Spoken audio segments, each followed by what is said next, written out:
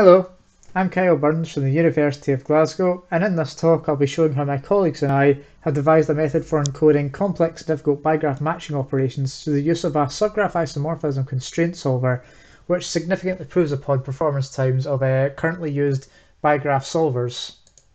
So bigraphs you don't often really see in constraint programming, and this is because they are a data structure more often associated with systems modeling and verification.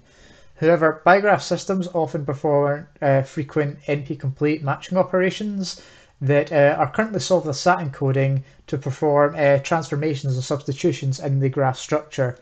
This could be seen as an interesting variant of the subgraph isomorphism problem, except it's much more complex as you're dealing with directed edges as well as undirected hypergraphs in the structure, and the matching itself is a mixture of induced and non-induced matching semantics based on the presence and location of abstract nodes that you find in the input graphs.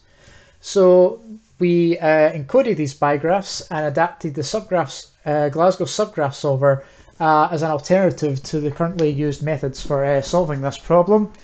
And we were hoping that this same method could also be applied to future bigraph operations such as relative pushouts or bigraph equality as well.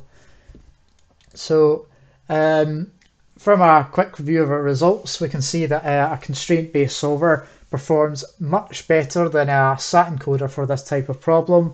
We see an aggregate speed up of over 100, so we're very proud of that one. And in our 10,000 plus test cases, we see that our subgraph isomorphism solver outperformed current SAT encodings by over 100% of all our test cases.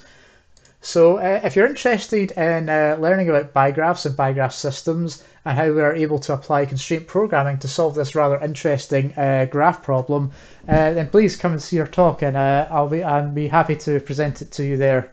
So thank you.